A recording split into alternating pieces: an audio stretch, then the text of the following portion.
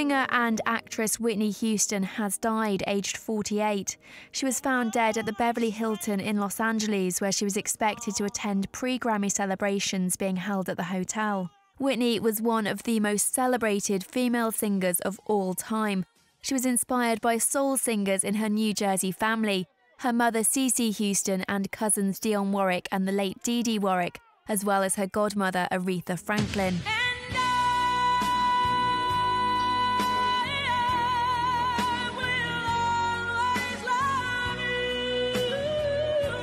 Probably her most famous song, a #1 smash hit and the soundtrack for the film The Bodyguard, in which she starred. Tributes have already been flooding in. Dolly Parton said, "Mine is only one of the millions of hearts broken over the death of Whitney Houston."